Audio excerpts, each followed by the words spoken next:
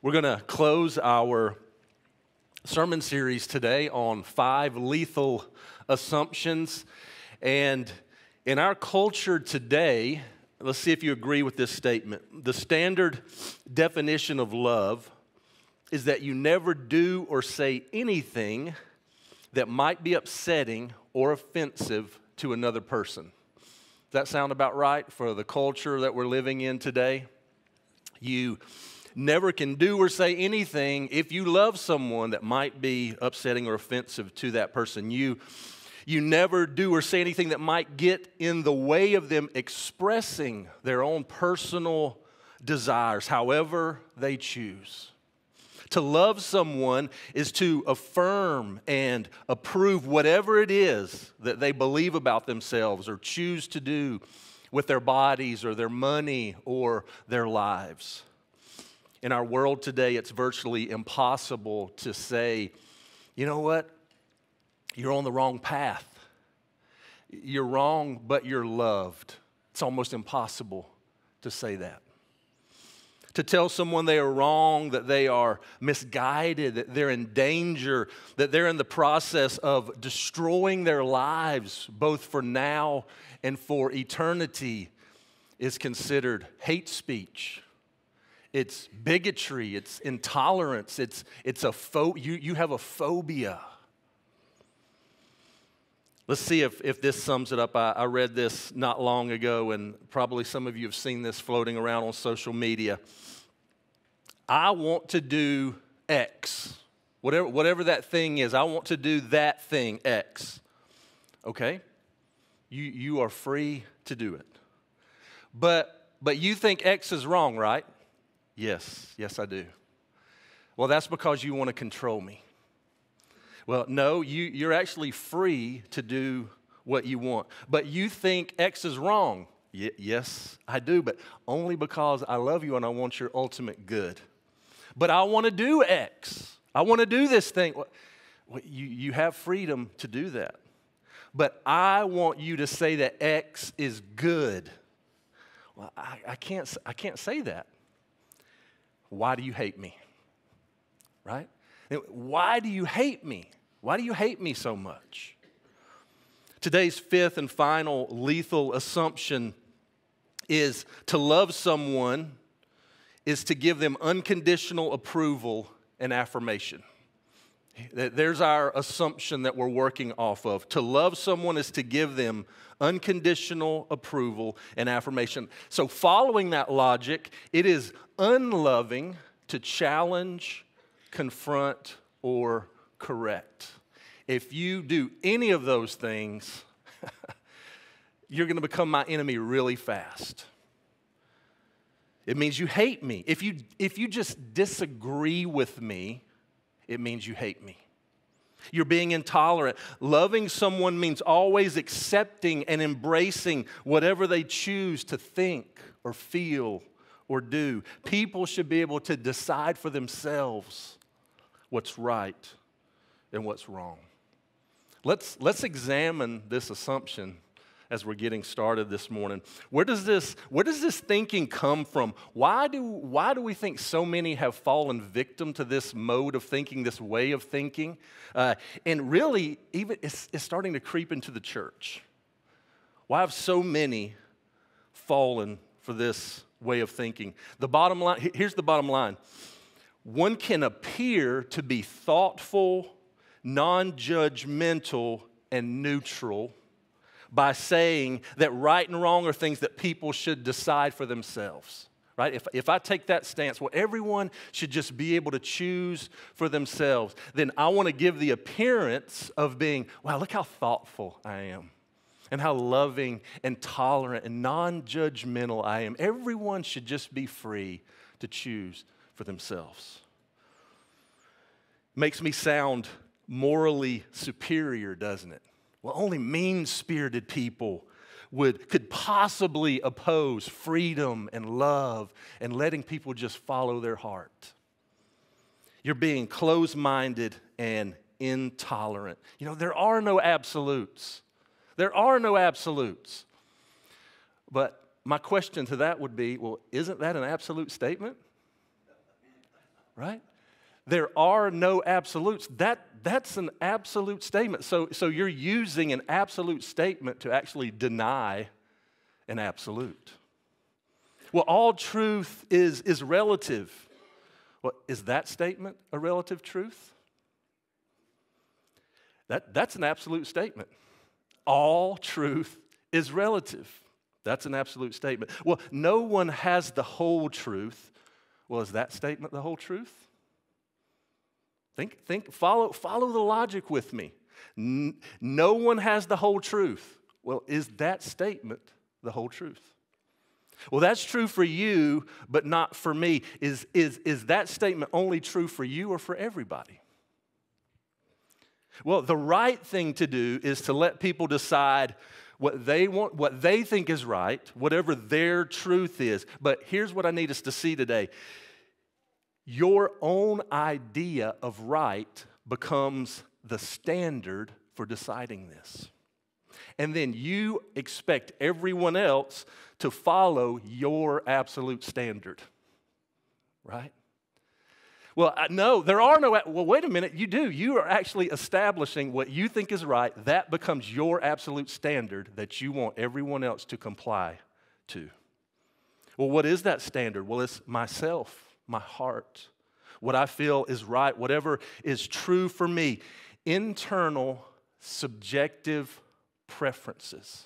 Pay close attention to all three of those words.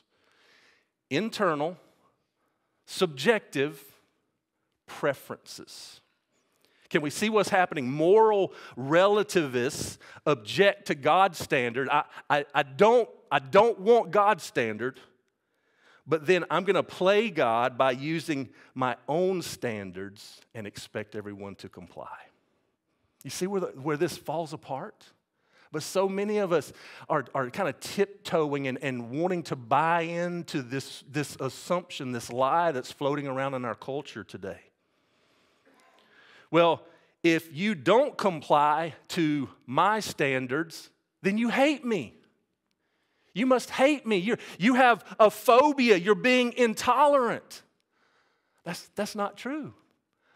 All I'm doing is disagreeing with you. But here's the thing. You know what these labels are meant to do? They're meant to shut down the discussion. If I can put this label on you, guess what? All of a sudden, well, I don't want to be labeled that. Then people aren't going to like me. What? So these labels are meant to be discussion enders, to shut down the discussion, to pressure wholesale acceptance of my view, regardless of its validity. I want you to drop your argument for fear of making you look bad. I don't want to look bad, so I'm just going to drop it.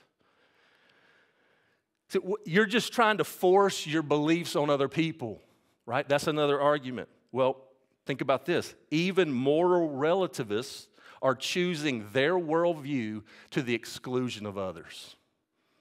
All right? I've looked at all of the others, and I'm choosing this worldview to the exclusion of others because they judge it to be better and believe it is the way. They're sure they're right. So the question becomes, if everyone is relying on absolutes, even though we might not want to admit it or not, if everyone relies on absolutes, if there are absolute standards that we should be following, if there is a right way, then what is it?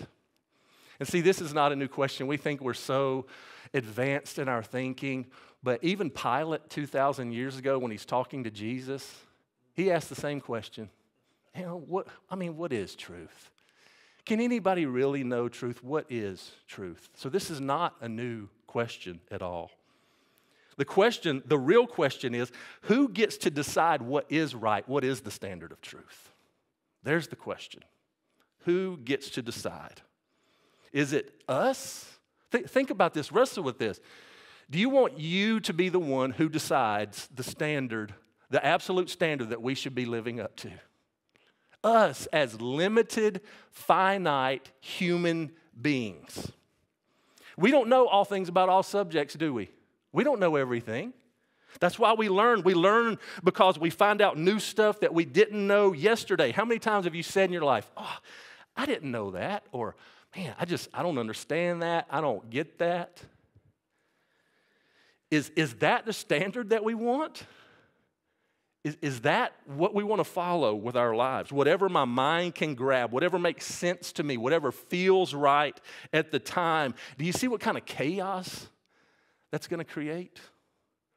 My own idea of right, my absolute standard that everyone else should buy into. Or how about this? Can I offer an alternative to this? Listen to the words of Jesus in John chapter 18, verse 37. He says, I came to bring truth to the world. This is why I came. I want to enter into all the confusion and to help answer that question, what is truth? I came to bring it to you, to show it to you. He says in John 8:32, and you will know the truth. You will know the truth. According to Jesus, truth is something that exists. There is a thing called truth. It's not a made-up concept. He says, I came to bring it, to help you understand it. It can be learned and discovered. And here's the kicker. It sits outside of us. It's outside of you. It's an objective standard that transcends us as human beings, our emotions, our thoughts. It's outside of us. Jesus actually says in John 14:6, I am the truth. Let me get even more pointed. The truth is a person, and I am the truth, Jesus says. He says, I am the source of truth, of perfect truth. Everything else is just guesswork. There's only one infinite, perfect, limitless source of truth, and it's God, our Creator, revealed through His Son, Jesus Christ. Listen to John 1:14. The Word who was with God in the beginning, who was with God and was God, what happens? He became flesh. Jesus takes on human flesh and made His dwelling among us. We have seen His glory, the glory of the one and only Son who came from the Father. And what is Jesus full of? Grace and truth. Have you ever seen a glass of water that's just full to the brim? What happens if you just barely touch that glass of water? It spills out. It overflows. This is what Jesus is full of when He comes to the earth. The Word becomes flesh, and He's absolutely full of grace and truth. And He wants to reveal that to us. I love how Tony Evans said it.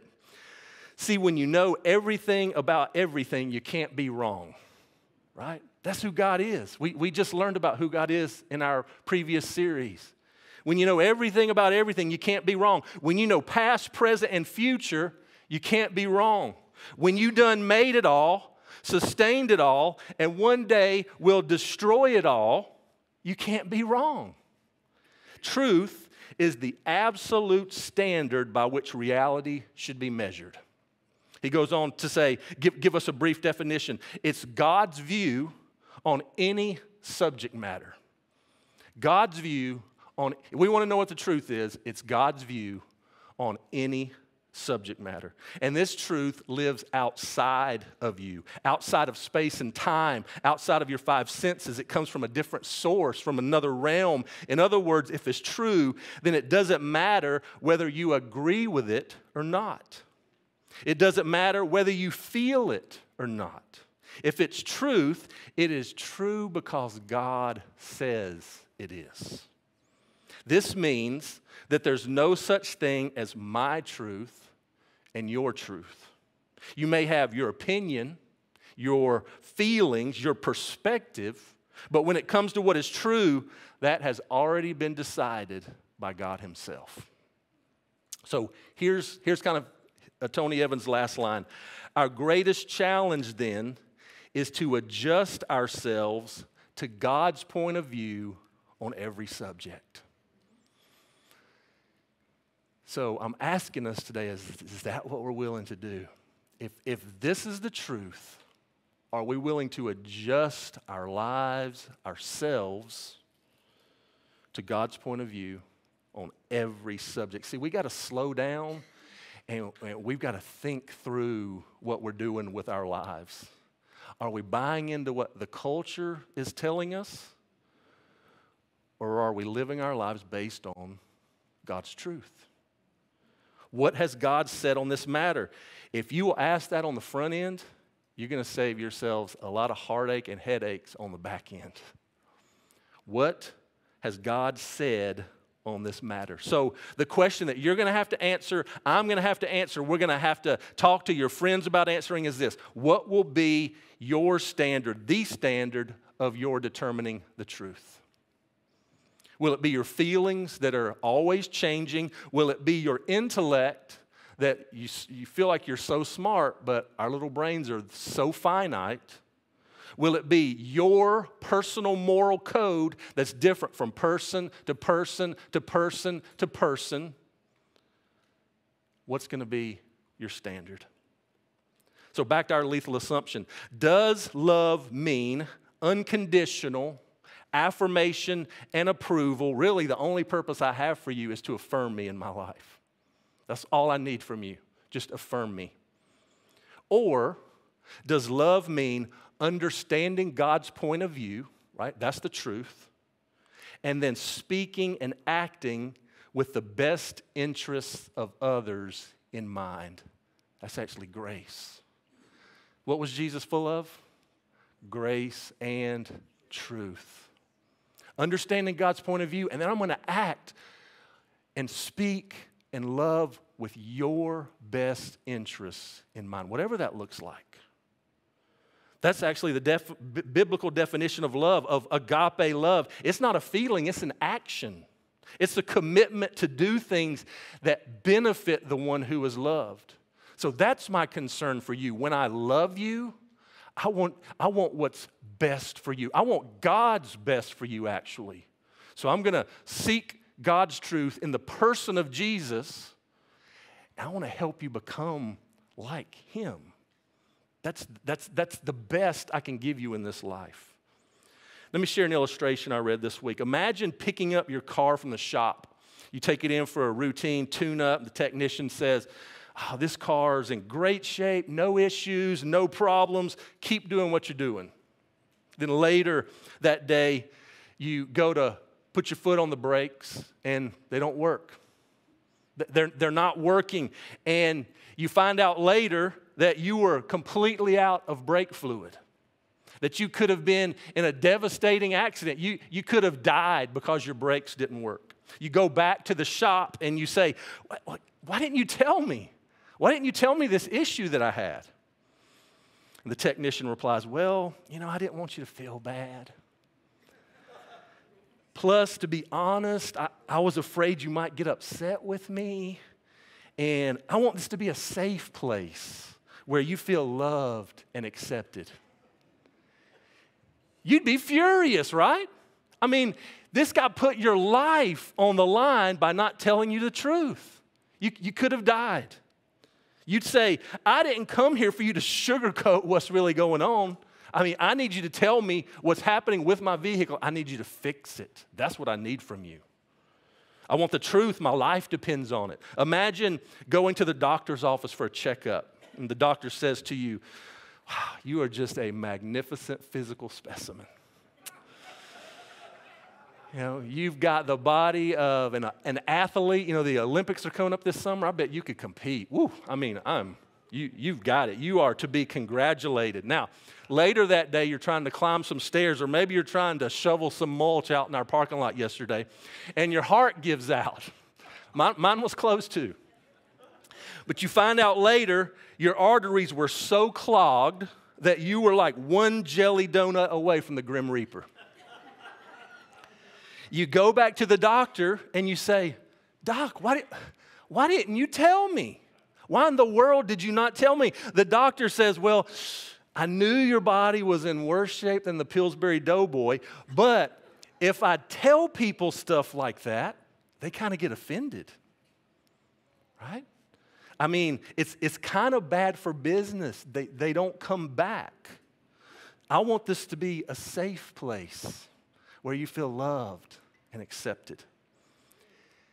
Again, you'd be furious, right? You'd be furious. You'd say to the doctor, when it comes to my health, my life depends on it. I need the truth. I want the truth. I need you to help me.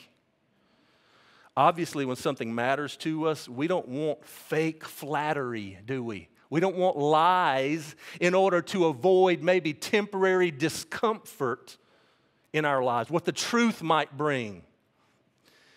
We want the truth, maybe. Maybe for everybody else, but a lot of times we don't want it when it comes to us, do we? When it comes to me, I'm not sure I want the truth. Winston Churchill wrote, "Men occasionally stumble on the truth, but most of them pick themselves up and hurry off as if nothing had happened." We might stumble on the truth, but I'm not sure I want the truth for my life. So the question for us becomes, how much do we really want God's point of view? That's the truth. That's our working definition of truth today. How much do we really want God's point of view on matters that we're facing in our life? How much does your soul matter to you, right? Oh my gosh, our car, we just admitted our car matters so much to us. Our body matters so much. How about our soul? How much does your soul matter to you? Are you willing to hear the truth about what our soul needs? One more scenario. Imagine going to a church where you hear, don't worry about it if you mismanage your anger. Nobody here is going to confront you on that because we don't really like conflict. Right? When we have our new member meeting, and that's what Ray leads with, all right? Don't worry if you hoard lots of money. Lots of us have lots of money, but we'll never ask you to give because some people might get mad and leave. So we never talk about that here. Or, don't worry if you're caught up in sexual sin. We might talk occasionally about sin, but really we make it about sin out there in the world. About out there, but nobody here is going to talk to you about sin because then you wouldn't feel good, would you? The goal is to walk out of church feeling good. Is that what we want? Is that what we want? A young man asked me about a month ago, he said, "Don, is there ever going to be a Sunday when you stand up to preach and you just tell a bunch of jokes and I leave feeling good afterwards?"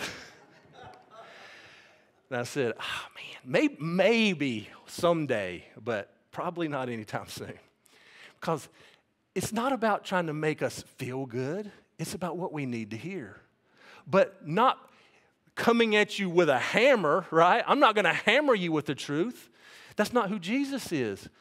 We need grace and truth together. Proverbs 28:23 says, "In the end, people appreciate honest criticism far more than flattery."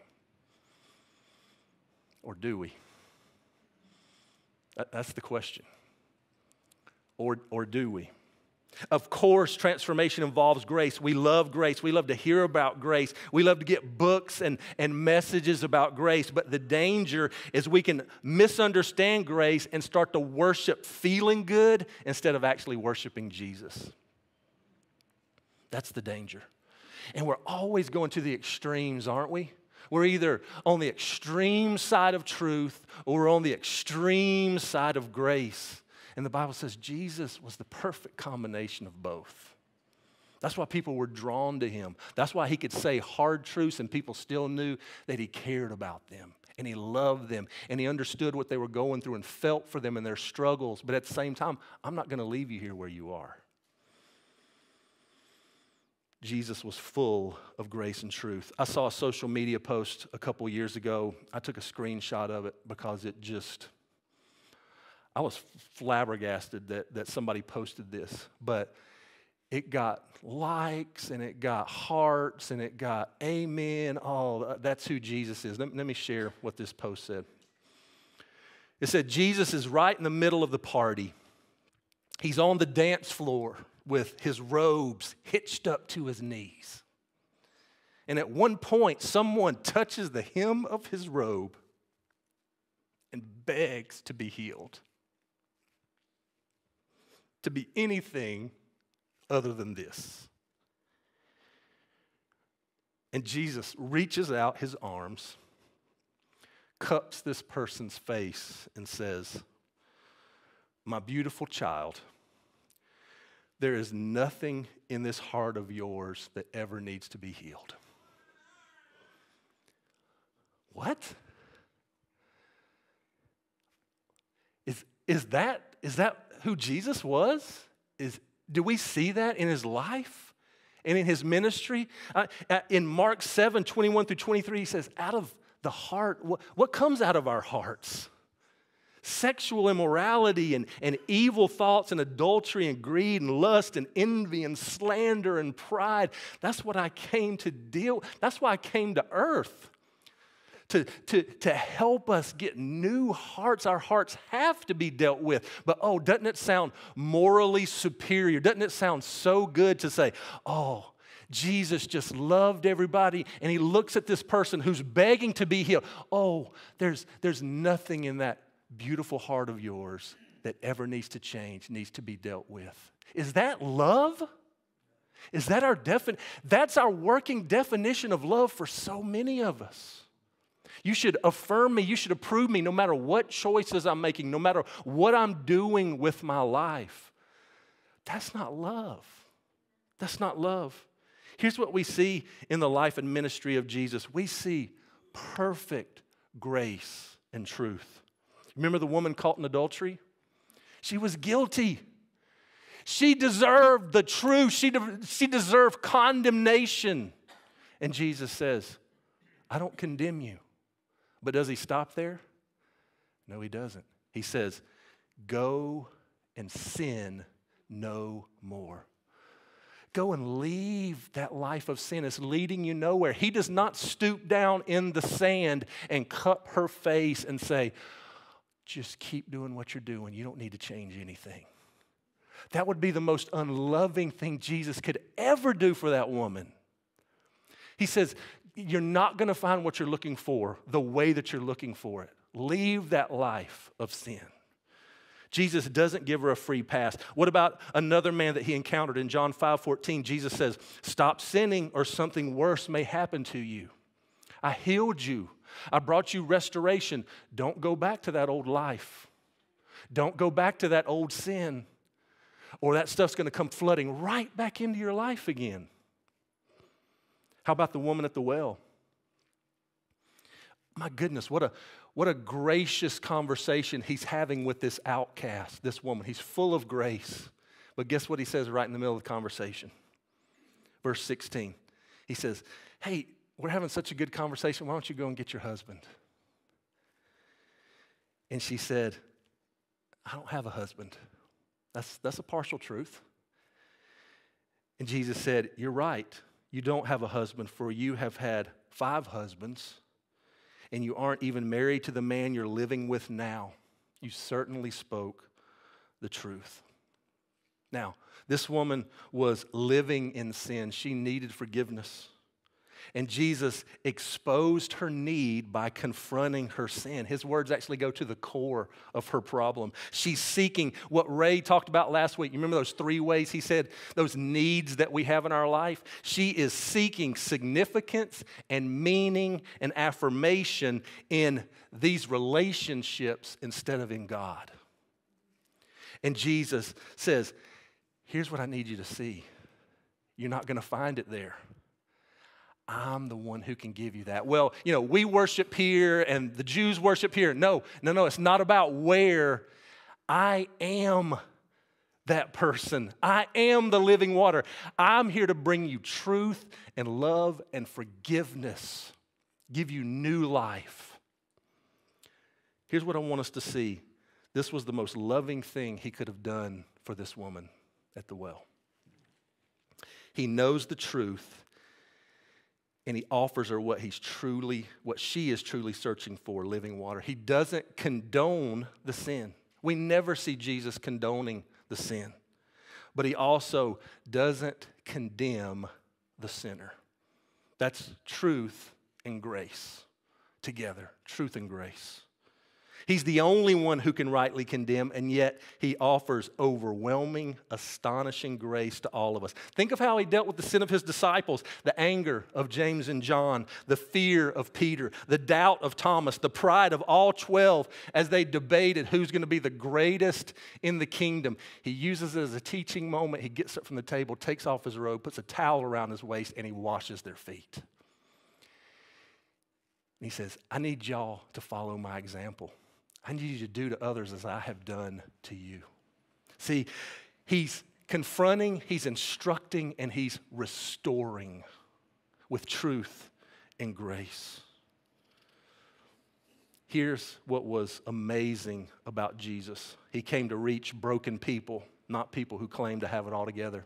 Listen to what Matthew 9:12 says. Jesus says, healthy people don't need a doctor, sick people do. This is who I came to love and minister to. Jesus loved people struggling with spiritual and emotional and physical ailments, but his love always had a fierce, redemptive agenda. Always. Every encounter Jesus had with people was a divine setup to bring them into relationship with him and prepare them for restoration. I've got new life for you. And if he had any other agenda, he wouldn't be loving. Jesus knew that sin was destructive in our lives. It needed to be overcome. It's what he came to die for. He paid the price for our sins. Think about it. To love someone and to let them remain in their hurt and brokenness and dysfunction, that would be cruel, wouldn't it? That would be cruel. What kind of God would merely pity the brokenness of the human heart but not do something about it? But he did. He did come to do something about it. He saw people as precious and valuable and in need of healing, and he wanted to enter their brokenness and offer them a way out. And how did he do it? He didn't run around screaming at people and calling them sinners. He didn't protest with signs on the street and call them bad names. He simply stooped down to where they were and laid the options out on the table. Do you want life? Do you want life? Do you want to be free? You can be free if you follow me. You'll know the truth, and the truth will set you free. But you got to follow me. You got to trust me that I'm the answer. The answer isn't in religion. It's not in a bottle. It's not in another person's bed. It's following me. So are you willing to follow me? Do you believe that I am the answer? I am the way. I am the truth and the life. 1 Corinthians 13 says, love rejoices with the truth. Love rejoices with the truth. Have you ever tried to stop someone you love from doing something really stupid? Yeah. How'd that go? Did they rejoice with the truth? Yeah, probably not. Probably not. It may have been a foolish choice, a dumb business move. It might have been a relationship that was obviously bad for the person. Perhaps you saw a friend starting to be unfaithful in marriage, or that person wanted a divorce for a trivial reason, or you could see them slipping into alcohol or drug abuse, or you realized that their anger was out of control. Whatever it was, you saw it. You tried to step in and help them to see the light. You wanted to save them from making a terrible mistake. You could see it, but they couldn't. And I'm telling you today, that's why we need each other. That's why we need each other. That's why God put us together in these relationships, in this place, in this family. All of us have blind spots in our lives. Other times, I'm doing all I can to avoid the truth. You ever been there yourself? Man, I'm trying to dodge the truth every way I possibly can.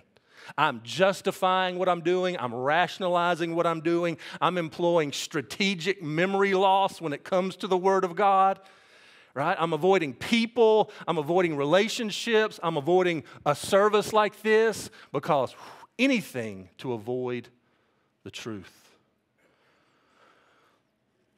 Let's think about that person. Maybe you tried to stop from doing something that would ruin their life. The conversation probably went something like this. You tried to share the truth. What was the response?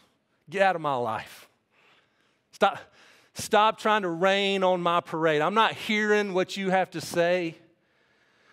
I'm only trying to help you. If you want to help me, you can leave me alone. Or better yet, you can just affirm, approve what I'm doing, what I want to do. Right? That's what love is. That's what love is. Unconditional approval and affirmation. Tell me what I want to hear. But I'm your friend and I love you. And I'm trying to help you see what this could lead to. Well, you're no friend if you act like that. Am I your enemy because I tell you the truth? See, how can we not see that when we're in the situation? We've been on both sides of this argument, haven't we? Probably in our lives. How do you help someone who doesn't think they need to be helped? How do we share the truth in love? If we need each other, and this is, if Jesus was full of grace and truth, then as his followers, guess what? If his spirit of truth is in us, guess what we're going to be full of as well? We should, as we're growing to become like Christ, full of grace and truth. So how can we share that with other people? Let me share just a few things as we're closing today. Here's the first thing we can do. A gentle approach is always best. If you're going to share truth in love, full of grace, a gentle approach is always best. Something stuck out in a marriage thing that Meredith and I did several years ago, a phrase, and I still remember it says, you can be right but wrong at the top of your voice. Right? Depends on how you're delivering the truth. You deliver the truth to me at the top of your voice, am I just, oh, thank you for that. Oh, no, I am going on the defensive. I'm putting on the gloves and I'm like, let's go. I'm ready to go. You can be right, but wrong at the top of your voice. Listen to what Proverbs 15:1 says. A gentle answer turns away wrath. A harsh word, what is it? We just said it. It stirs up anger. That's just true. But we still think, I still haven't learned my lesson. I'm still going to yell and scream, and I'm going to get out my truth hammer, and I'm going to hammer you with the truth. Are we ever going to learn that doesn't work? It doesn't. We just keep repeating the same mistakes. Being gentle may not make sense, but that's God. That's who Jesus was. This is who Jesus was. Number 2, showing grace doesn't mean being soft on sin. See, we're afraid of grace because because we go to the extremes, don't we? Well, if I show grace, that means I don't care about sin. You remember Paul in Romans chapter 6, verse 1, he says, shall we go on sinning so that the grace of God may abound? And he's like, what? Of course not. No. We have died to sin. We don't go on sinning so that grace may abound. Showing grace does not mean being soft on sin. He had to remind the Romans, hey, we've died to sin. Gentleness doesn't mean winking at sin or looking the other way or making excuses for wrong behavior. Being gentle just means we don't overreact. And that's what we're professionals at, aren't we? We overreact. It doesn't mean we don't react at all. So we've got to learn, as we're following Jesus and experiencing his forgiveness and mercy and grace and the gospel, how can we just share that with others? Same thing that Jesus has done for us, the same way he's dealt with us, how can we deal with others? See, foolish behavior and choices, they do need to be confronted, especially when someone could be making a potentially life-changing mistake. But we need to be like Jesus. Remember, it's always loving to talk about sin in a loving way. I love that. I read that this week. It's always loving to talk about sin in a loving way. Which leads us to number 3. Love tells the truth even when the other person doesn't want to hear it. See, if I see you about to walk off the edge of a cliff, I've got to warn you. It's my responsibility to tell you the truth, even if you don't want to hear it. But I want to remind us again, don't leave out the grace. We want to be full of truth and leave the grace behind.